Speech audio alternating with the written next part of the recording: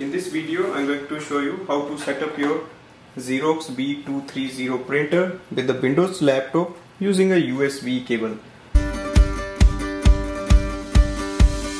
You have to buy this cable separately. It doesn't come with the printer. This is a wireless printer. If you want to do the wireless printing, you can do that. For that, you can watch my video how to do the Wi-Fi setup with the Windows laptop. For USB cable, you just have to plug in the one end at the back of the printer. So it goes here, and the other end goes to your laptop.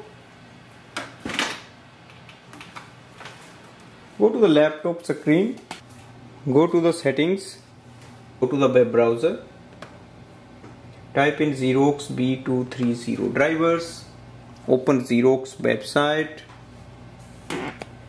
In this site you will see your printer. Scroll down, agree with the terms and conditions and click on the download driver. Now open this file, confirm it. It will open a small window. Agree with the terms and conditions. Scroll from here. So here we can see Xerox printer USB 077. So it should be displaying USB.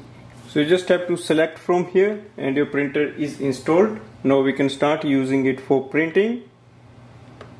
So this way we can do the setup of the printer using a USB cable. Thanks for watching.